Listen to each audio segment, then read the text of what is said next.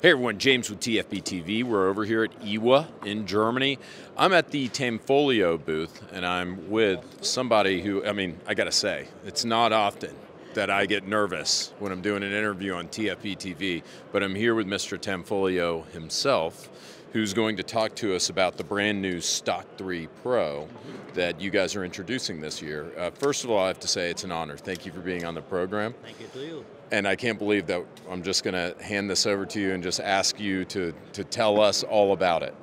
Okay, as you know, we are familiar with this kind of pistol, and the product we are producing are mainly for the IPSC shooter, or generally talking, the sport shooter.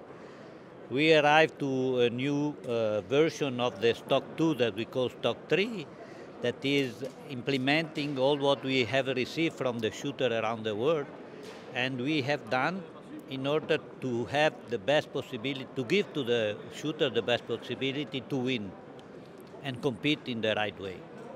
So the pistol, aside the Stock 2 and the Stock 3 normal, has a bull barrel, and it has made with new trigger system. So it will be a good advantage for the shooter in order to, as I said before, to compete in a better way. Mm-hmm. And how much is something like this going to set me back? What do you mean for that? I'm sorry, I'm using a colloquialism. That's what you say when you say, how much is it going to set me back? That's an Americanism for how much does this cost? The cost, sincerely, I don't know. Okay. But generally talking, we are going to $1,500 to $2,000 to retailer price. Why do I want something like this instead of like a 2011 or a 1911? We are talking about a total different world. When you are talking about 1911, you are talking about a pistol that was designed and produced from 1911 till today. What we have reached with our model, it's something that is based on the CZ-75, but improved in a way that for the sport shooter. This is it's like when I'm telling about this type of gun, it's like producing a sport gun or a sport car or a normal car. We start from producing something that has to be used by the sportsman, and not by use for the normal guy that used normally for self-defense or for going to the range just for getting happy. This is something that is good for competing. And that's the reason why we won more than 12 world champions around during the last 30 years.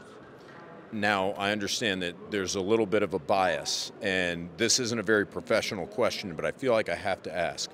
Is the CZ or the CZ-75 better than the 1911?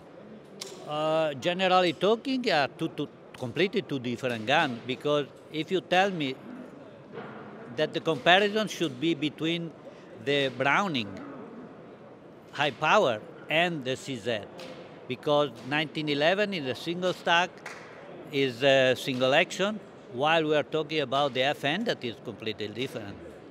That is. Sure, and I was trying to give you an opportunity, but since I know that a lot of your designs are CZ-75 based, to say, James, the 1911 completely sucks. It's bad. The CZ-75 good. I cannot say that. I cannot say that. If you know the word of the pistol, is something that you cannot say, because 1911 is one step of develop a pistol in a way that at the present time. So it cannot be like the 1911 because it's a 1911 product. It has to be a product made in 2022. So it's totally different. The two pistols are different, but at the same time are important for the history of the firearm. What a perfect professional answer that is.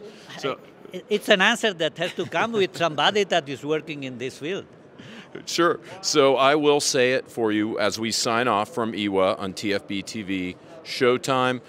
My name is James Reeves. It was my pleasure, again, Mr. Tanfoglio. It's my pleasure to be interviewed by you. And my personal opinion is that the 1911 sucks. Stay tuned for more coverage from IWA.